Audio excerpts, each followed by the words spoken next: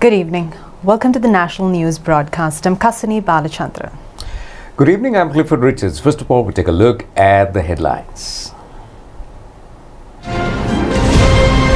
The second reading of the budget has been passed with a two-thirds majority. 319 more COVID-19 patients have fully recovered. Further operations in search of a woman who escaped from the IDH hospital. 70% of the distribution of fertilizer free of charge for the Maha season has been completed. Information relating to many irregularities in the construction of the Central Expressway. Cremation of the most venerable Napana Pemasiri Mahanayaka Thera will take place with full state honours tomorrow. There will be a live telecast of proceedings by the national television. Several plans of the bombers of the Easter attack have been revealed in the Presidential Commission for the first time. Rich countries engage in attempts to keep in their possession the authority of corona vaccines and medicines.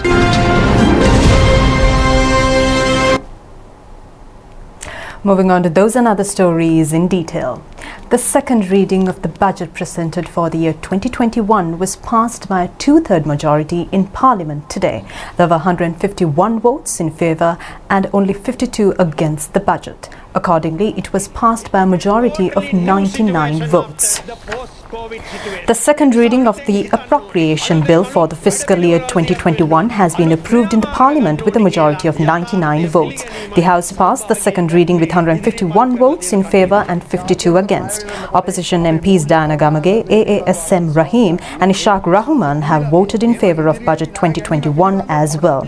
Former President Maithripala Sirisena has also supported the new budget proposal. The debate on second reading, which commenced on Wednesday, continued for the fourth consecutive day today, and the vote commenced at around 5:35 p.m. The debate of the committee stage, or the third reading of the budget proposal, is set to commence on Monday, and it will conclude on the 10th of December, and accordingly, the final vote will take place at 5 p.m. on that day. Prime Minister Mahinda Rajapaksa, in his capacity as the Minister of Finance, presented the second reading of Budget 2021 in Parliament on Tuesday. Under the new budget proposal, the estimated government revenue for 2021 is 1,961 billion rupees and the total government expenditure is 3,525 billion rupees. As such, the difference between the revenue and the expenditure is 1,564 billion rupees. Government plans to maintain the budget gap at 9% of the GDP, and the expected economic growth rate for 2021 is 5.5%. The Premier said during the budget speech.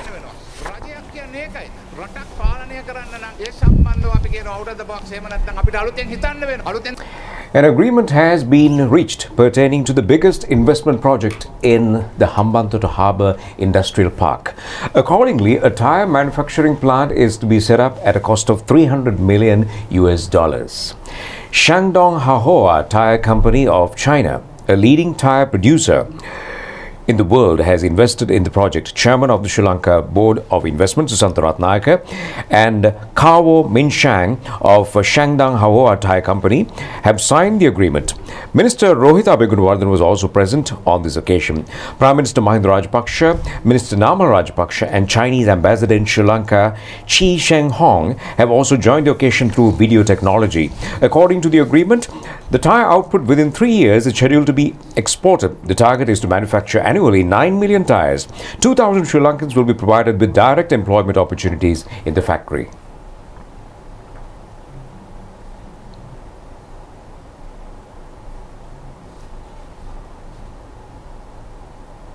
This was the vision that Prime Minister Mahinda Rajapaksa had 15 years ago.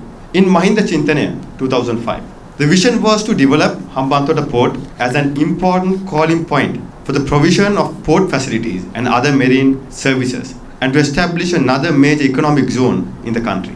This government has continued that vision of developing the Hambantota Port into an international industrial and service port. The economic benefits this project will bring to Sri Lanka are impressive. With an investment of $300 million, an expected annual export earnings of around $300 million, the project also provides direct employment to approximately 2,000 local residents in Hambantota. This will be a massive boost to the local economy. In this backdrop, we are indeed honored to have a company such as Shandong Hahoa Tyre Company, which is one of the largest private tyre manufacturers in China.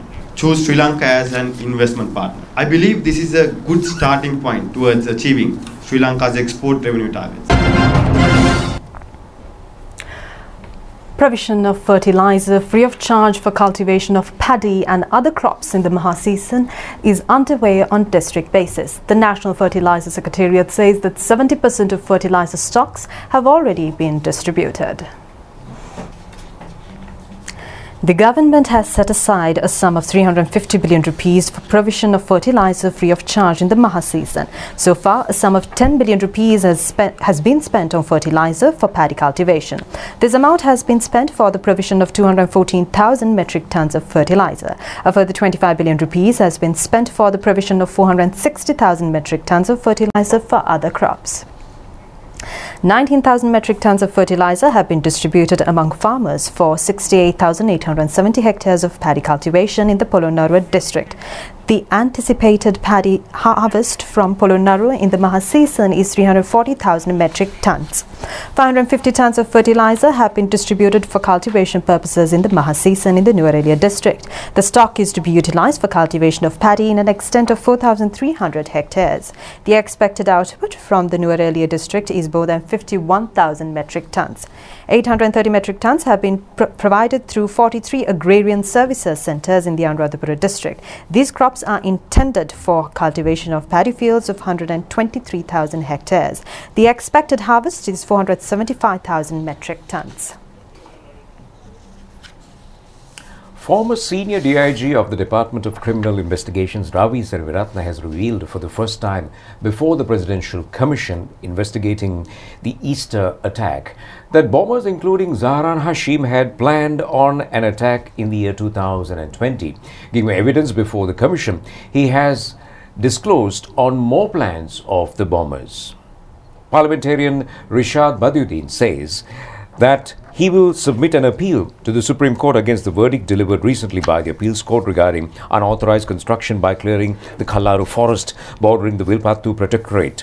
He made these remarks giving evidence before the Presidential Commission investigating the Easter attack via internet from the magazine Prison. Responding to a query by a member of the Commission regarding the number of Sinhala people in the Eastern Province resettled in the North and East, he said that the Sinhala population in the Eastern Province was now 2% and the Muslim population was at 5%. He also said that the LTTE had chased away around 100,000 Muslims during the war period and Minister Basil Rajapaksa had taken the lead to resettle them in the year 2009. Badiuddin further said that he had supported these initiatives. Accordingly, around 5,000 members of the Sinhalese community who were living in Monoragala and Hambantota were resettled in Kalabugaswava in Namalgama. He also said that during the resettlement process, massive trees of over 100 years old were cut, but nobody had complained. A unique feature has been that the chairman and a member of the Presidential Commission inquiring into the Easter attack were also in the panel of appeals court judges who had given a verdict regarding an unauthorized clearing of the Vilpattu Protectorate. The Jaffna Court today dismissed 4 petitions filed seeking a writ order to prevent the attempts taken by the police to halt the Mahaviru commemoration. The police said that the decision rendered by the court was a historic verdict. A historical judgment was delivered by the Jaffna Provincial High Court today in respect of 4 cases filed by petitioners against the police. The petitioners stated to the court that police are going to prevent the LTT commemorations scheduled from 25th to 27th of November and the petitioners were seeking writ order from the court to derogate the police actions. However, the court rejected and refused the 4 petitions filed by the petitioners, and accordingly police can take action against the persons who organize Mahaviru commemorations or the ex-LTT commemorations in the Northern Province.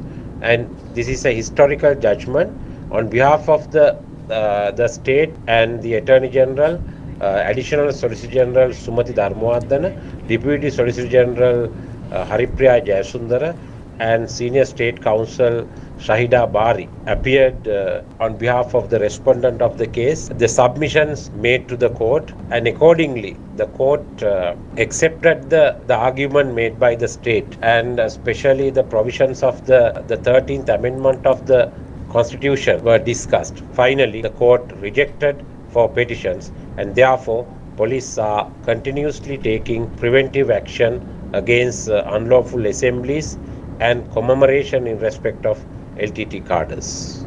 The National Operational Centre for the Prevention of the Spread of COVID-19 says that the number of persons fully recovered from the disease has increased to 13,500. 319 fully cured patients have left hospitals today. Further operations are underway in search of a female patient who escaped from the IDH hospital Angoda while undergoing treatment. 190 cured COVID-19 patients have left the Valikanda Centre in Polonnaruwa and Intermediate COVID Treatment Centre in Ponani. They were residents of the districts of Colombo, Kurunagala, Gampaha, Ampara, Kandy, Nuwara Hambantota and Badulla. 9,191 fully cured COVID-19 patients had left hospitals from the beginning of this month until today. The highest number of discharges took place on the 5th of this month. Further search operations are underway to apprehend the female patient who underwent treatment at the IDH Angoda. She has fled on the 19th of this month with her child. A request has been made from the general public to convey any information relating to this woman to the telephone number of the police headquarters on 011 2421 111 or to the Colombo Emergency Bureau telephone number 011 433 333.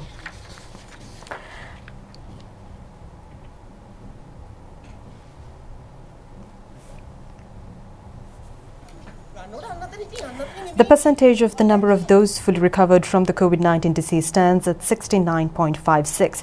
30.06% of patients, which amounts to 5,873, are still receiving the treatment. 257 COVID-19 afflicted patients were identified in the country today. They all were reported to have close contacts with the patients of the Paliagoda COVID cluster. 11,388 PCR tests were conducted in the island yesterday. The total number of PCR tests conducted so far amounts to 724,166. The number of police officials infected with the COVID-19 disease is 822. It includes 224 police special task force officials. The number of COVID-19 patients identified in the persons has increased to 629.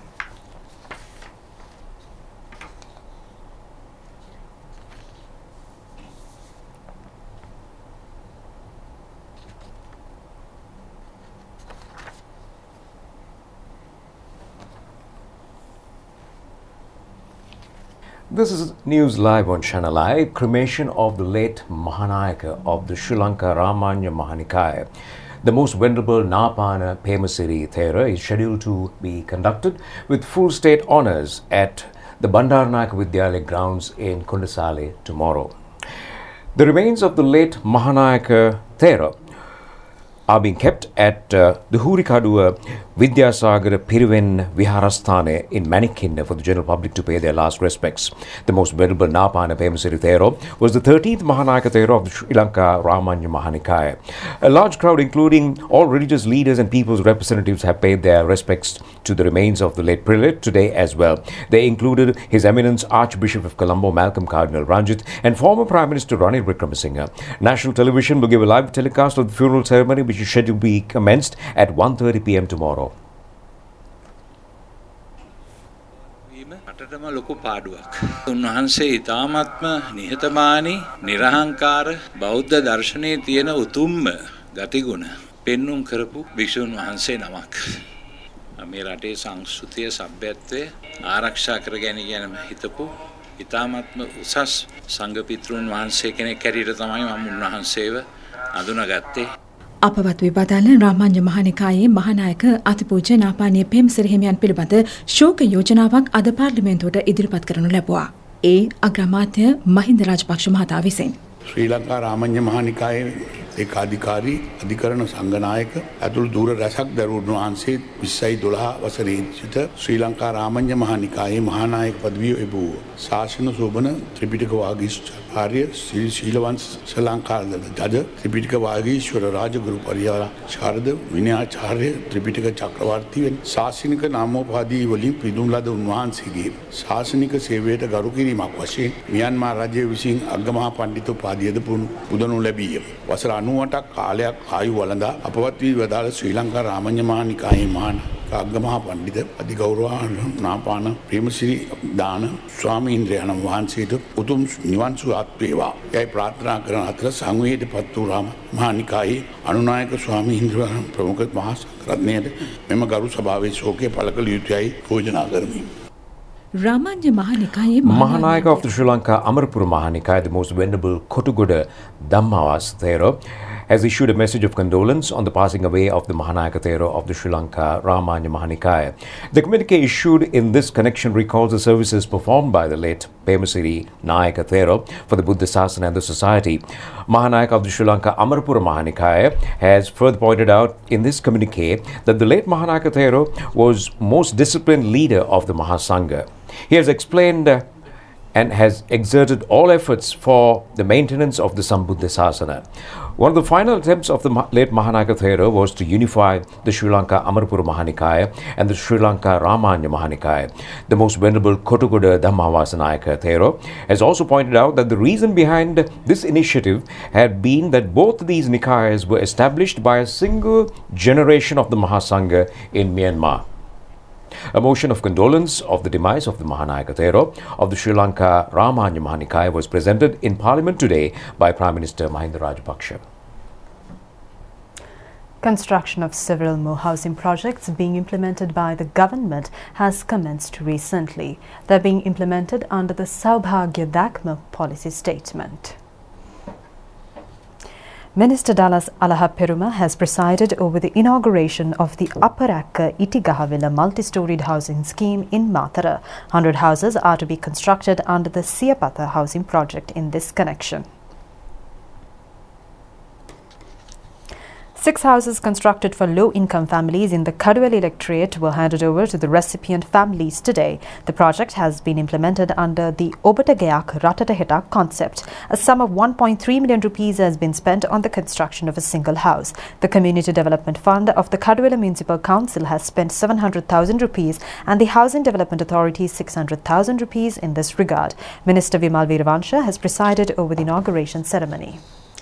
Well, it's time to end the news, but before we leave, we have a local weather alert that we have just received. There is a weather warning issued by the Department of Meteorology a short while ago. It says that the disturbances in the southeastern area of the Bay of Bengal has developed into a low pressure condition by this morning. The report further says that it could further intensify the next 24 hours to 48 hours. The communique also says that the adverse weather condition may leave the island via northeast by the 24th of this month. The department informs fishermen not to engage in fishing in the northeastern deep seas, and till the 24th, it also cautions the naval personnel to refrain from engaging in activities in the deep and shallow sea areas during this period. It also requests to pay attention on the upcoming weather warnings as well. Well, with that weather alert, it's time to end the news. Do enjoy the rest of the programs. Take care and good night. Good night.